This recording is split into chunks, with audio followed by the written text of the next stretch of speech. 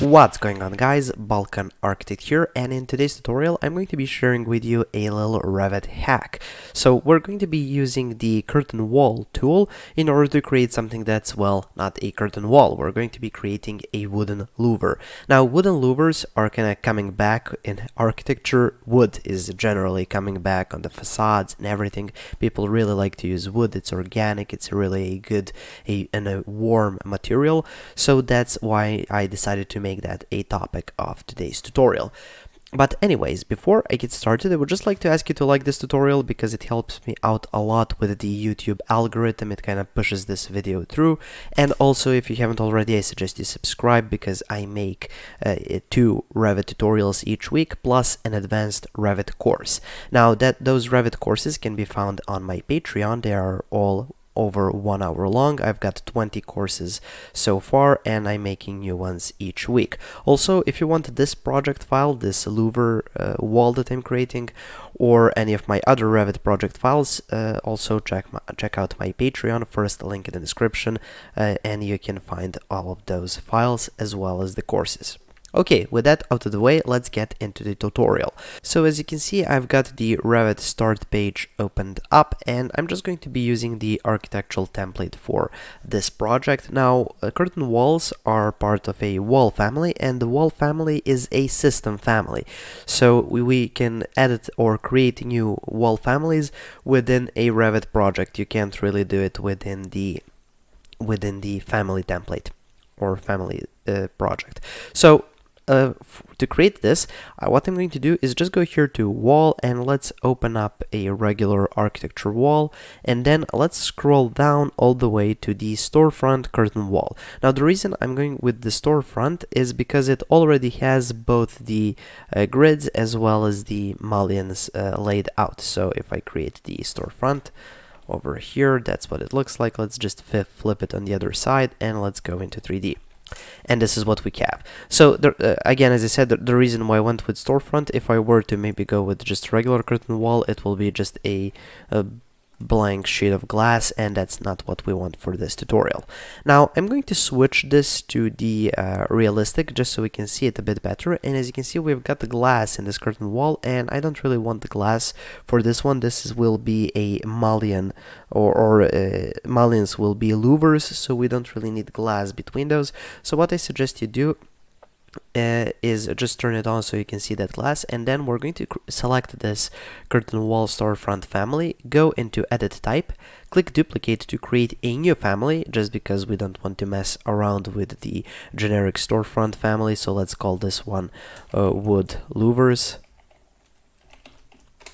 Hit enter, and then the first thing that I like to do is go here to curtain panel underneath construction, and for curtain panel, let's change it from glazed into empty. So this will basically eliminate the existence of those curtain panels. So as you can see, now we've only got mullions. Now, for mullions, we're going to be creating this as a vertical louver system. So the horizontal mullions will be the construction part, and the vertical mullions will be the actual wooden louvers. So then what I suggest you do is, again, select that family, go into edit type, and here for the border 1 and border 2 type for the horizontal mullions, those are the ones up here as well as ones down here. We don't really need them. Usually you need construction in between, but not on top and on bottom. So let's change those to none. Oops. So none here and none here as well. Hit apply.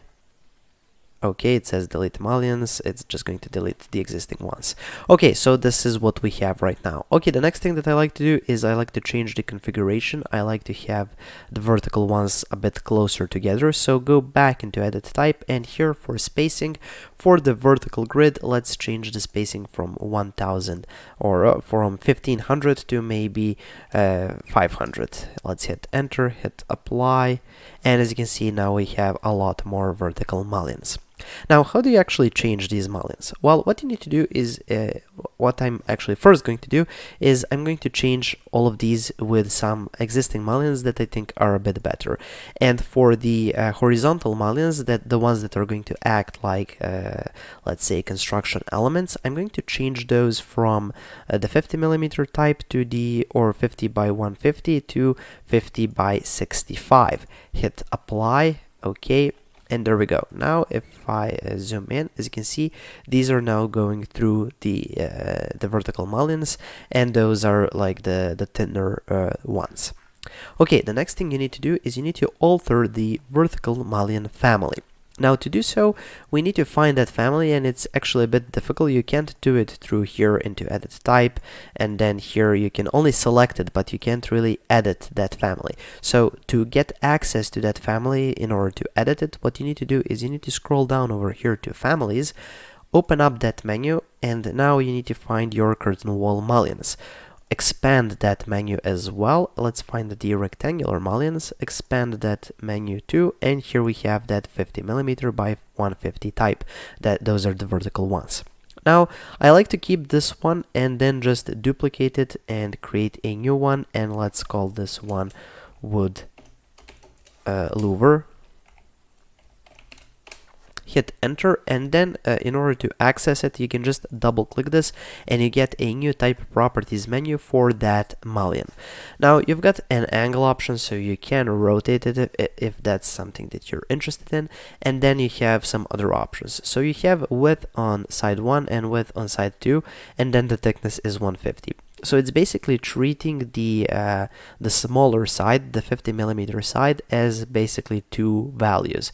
So you can either type it in over here as, so you have to type it in here as two numbers, and for the thickness it's just one number. So this is a bit too thick, so I'm going to drop it down to 15 and 15, making it a total of a 30mm width. And then the thickness I want to be a bit bigger, so let's go with, I don't know, let's go with 200.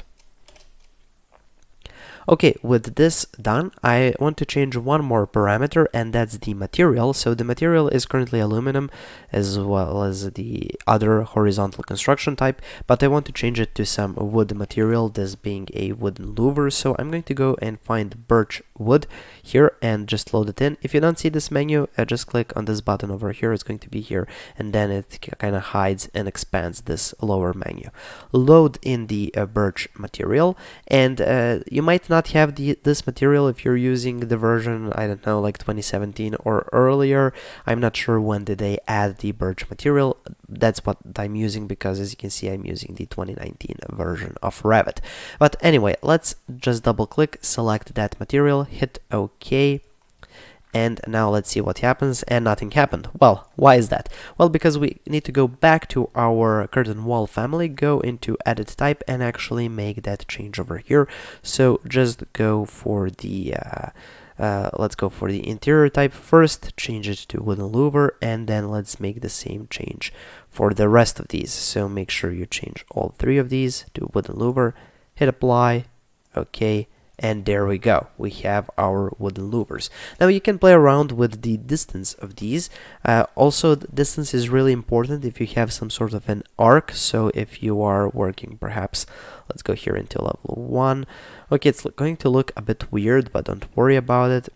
And the reason is, if you go into 3D, as you can see, this top mullion is way higher. So if you want to see that middle mullion, you can actually select it and maybe drag it down at 1000 millimeters or less, and then if you go in your level 1, now you can actually see it, as you can see over here. Now, one more thing that's a bit annoying, I don't want the construction thing, the construction mullion to go through the center of this mullion. I actually want it to be kind of at the end of our louver. So what I'm actually going to do is, let's zoom in over here, move it off to the side, and let's make one more adjustment to this mullion. So just find your wooden louver. Let's collapse this menu a bit, and here for the offset, let's try making an offset. So let's try something like -25. I think that's going to be the right value. Okay, it's moving it in the wrong direction, so let's try plus 50. Let's try that. Hit apply.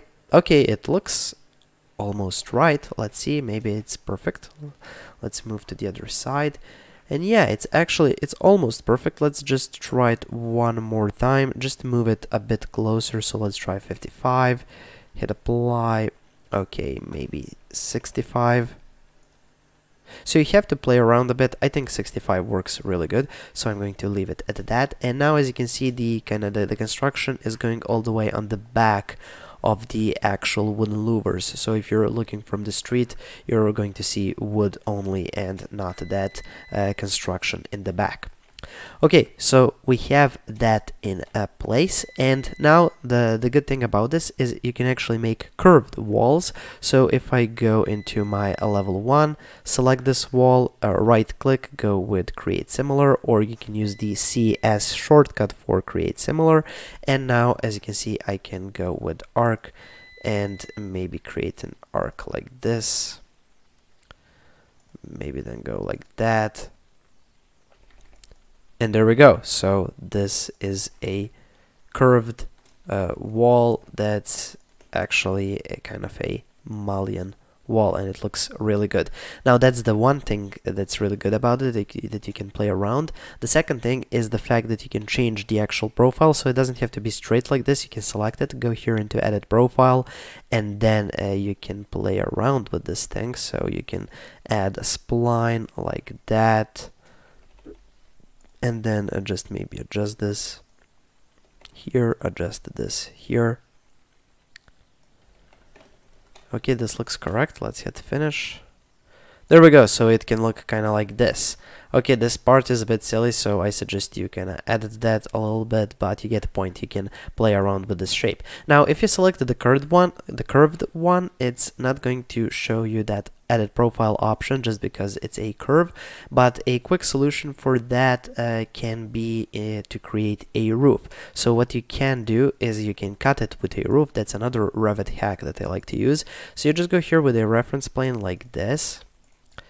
Just go like that. Let's call it a wall cut, or maybe louver cut.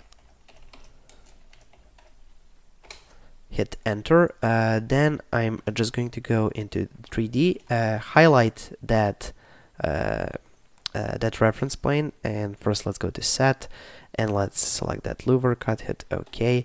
Okay, so we've got this reference plane, and now let's create a roof on top of that. So let's just go with a roof by extrusion, a level 2, OK.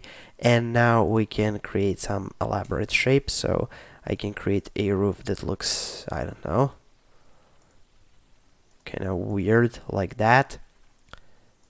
Okay, hit finish. So there we go. We have this weird looking roof. And then what you can do, you can just select these two, and let's turn off the visibility of that reference plane. Okay, so now what you can do is you can just select these two walls.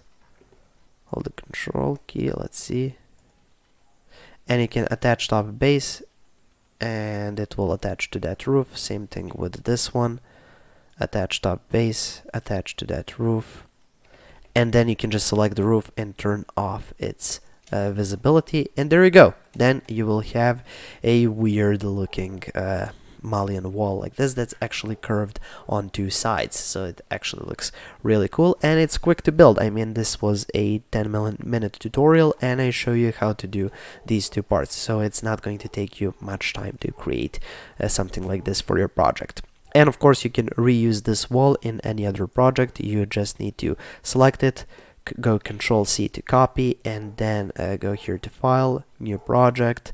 Let's go with the architectural template, because here, if you were to go to just a wall, and as you can see, you don't have that wall, but if you just paste this wall here, let's hit finish. Okay, you can just paste it and delete it. The important thing is now if you go to wall, the wooden louver wall will be here added in your wall library. Okay, so that covers this tutorial on using louvers to create these cool, or using mullions to create these cool wooden louvers. I hope this was useful, and I hope you can incorporate this in your future projects. I've got a whole complete 1-hour course especially on curtain walls and how to edit them and how to hack them and how to use them for multiple applications. So if you're interested in that, it's up on my Patreon. First link in the description. Also there you can find this project file with this wall, as well as all of my other Revit project files and all of my Revit courses. So if you're interested in something like that, check it out. First link in the description. Okay, so that covers this tutorial. Thank you for watching. Please subscribe, like, and share this video. If you have any questions, comments, or suggestions for any future tutorials, make sure to leave them in the comment section below. Thank you for watching and have a nice day.